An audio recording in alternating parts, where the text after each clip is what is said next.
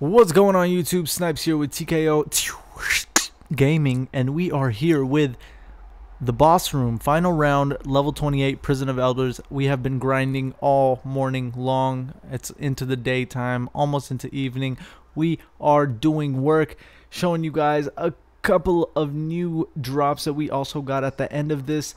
I want to take this time to show you guys how to play effectively in the Prison of Elders. Now, as you guys know, and some of you may not know, that the last round, which is round 5 in Prison of Elders, there is a boss. Now, this boss here looks like Atheon's child, who is very pissed that we shit on his daddy, and he's here to kill us. So, as a team, we have set up 2 hunters and 1 titan. Now, some of you may be like, well, why would you be a hunter? Hunters aren't that great. Well, I have the blade dancer set up for the hunter, which utilizes the invisibility perk, and it could really get you out of some awesomely horrible sticky situations. Now, the titan is arguably the most effective and clutch character you need for Prison of Elders.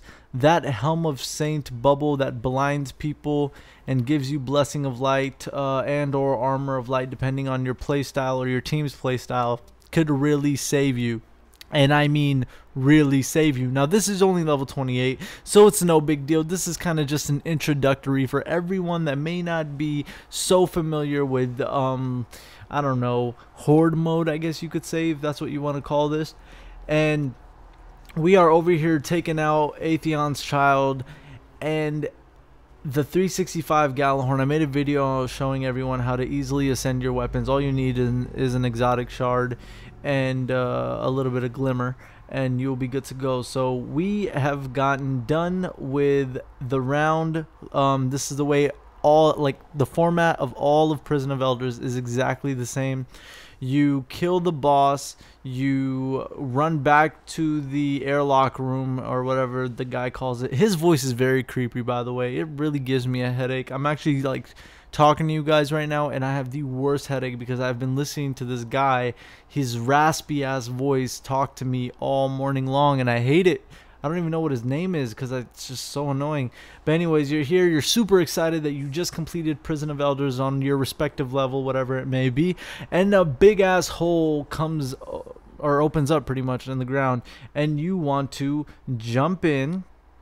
You can dance if you want first. And you want to jump in. Now, there's speculation. I want to talk to you guys about something. There's a lot of these, like, platforms before you get all the way down to the bottom. Honestly, I think, I could be wrong, but I think that if you maybe do a flawless run of Prison of Elders, you can possibly get another loot room there. When you get to this loot room that looks like freaking Aladdin's or the genie's cave, I'm just wondering where the hell my lamp is so I can rub it and get 3 wishes in real life. But you get 2 small chests and 1 big chest. You guys, the big chest, it requires a treasure key to open, and I know that treasure keys are just not dropping for you guys. Remember, I do have a very effective way to farm for treasure keys on my channel as well. So for those of you who are watching this and have not taken the time to subscribe, please hit that subscribe button, beatbox that subscribe button. The PS4 giveaway is still at 10,000 subs, and the more you guys help this channel grow, to share my videos around, tell your friends to come over and sub and be active viewers, then the more faster I'll grow and give that PS4 away, because it is just collecting dust. Now, here, as you guys can see, I got a fusion rifle, which I'm not too, amazed about. The perks on it are not that bad, and a couple of my friends, when they opened the chest, or actually Obey, he got a scout rifle, and which he'll put on, and I'll show you guys at the end of the video what his scout rifle was and what the perks were.